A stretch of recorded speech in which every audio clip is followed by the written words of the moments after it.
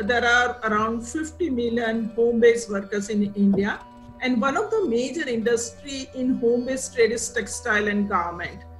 There are workers involved in finishing or value addition, such as embellishment on garment, doing embroidery, etc. And there were the finished goods lying in the homes of these workers, but the employers, contractors did not pick them up because of the lockdown, and it means no wages for them. They are out of work since first week of March.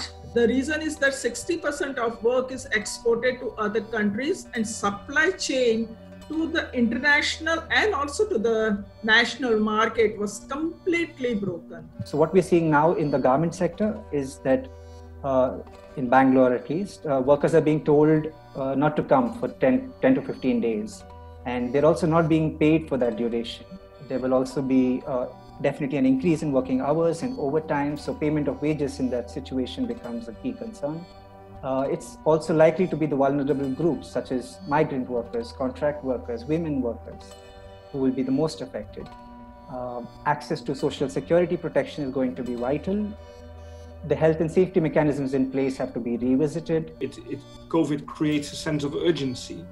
If you don't know your supply chain and you don't know what's going on, you don't know what to address first. And following this webinar, I think I am much better placed to increase the sense of urgency for the companies sourcing in India, but also in countries like India.